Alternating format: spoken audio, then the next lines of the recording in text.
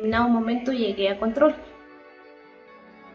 y de ahí justamente llegó una señorita que era menor de edad y ya estaba en el proceso de labor de parto, y al momento en que le rompieron prácticamente la fuente, ella pegaba unos gritos y la mención de que porque abren las piernas, de que cuántos hijos todavía quieren tener, cuando realmente es una falta de respeto y es una violencia que están realizando.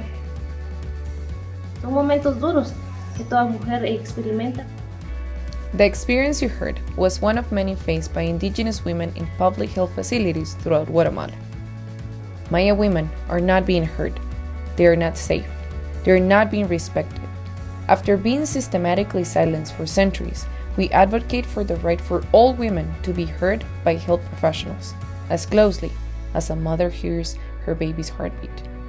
After living in absolute fear of the national health system, we advocate for the right for all women to feel safe with health professionals, as safe as a newborn nestled in its mother's womb.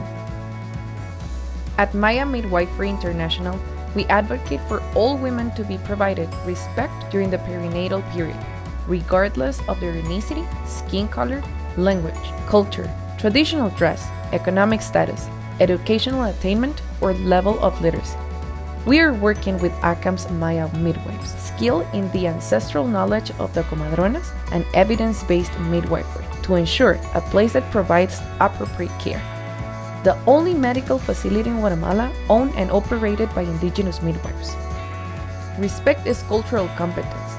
Respect is safety. Respect is being heard. Are you listening?